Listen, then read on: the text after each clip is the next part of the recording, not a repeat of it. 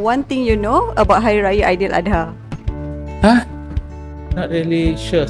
Hari Raya Korban?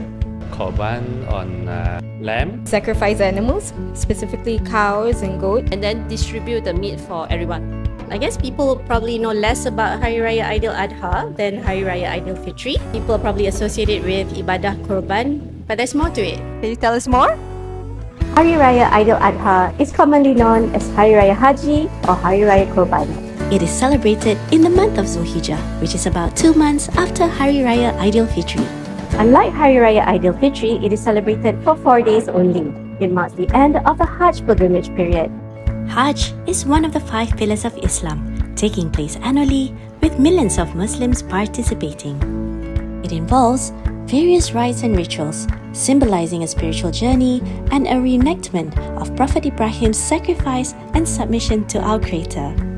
The traditions during Aidiladha include Takbir, Salat Sunat, Khutbah Aidiladha, and Ibadah Korban. Ibadah Korban, performed on Hari Raya Aidiladha, serves as a reminder for us on the story of Prophet Ibrahim and Prophet Ismail on their willingness to sacrifice as an act of obedience to our Creator. It taught us values of faith, obedience, and sacrifice as we surrender our personal desires for a greater purpose. Here's wishing all Muslims a happy and blessed Aidiladha.